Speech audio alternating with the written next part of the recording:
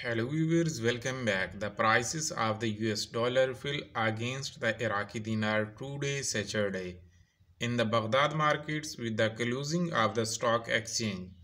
A correspondent for the national news agency said the US dollar prices decreased with the closure of the main Al-Kifa and Al-Harithia stock exchanges in Baghdad to record 153,900 Iraqi dinars against 100 United States dollars, while the prices in this morning were 154,200 Iraqi dinars against 100 United States dollar.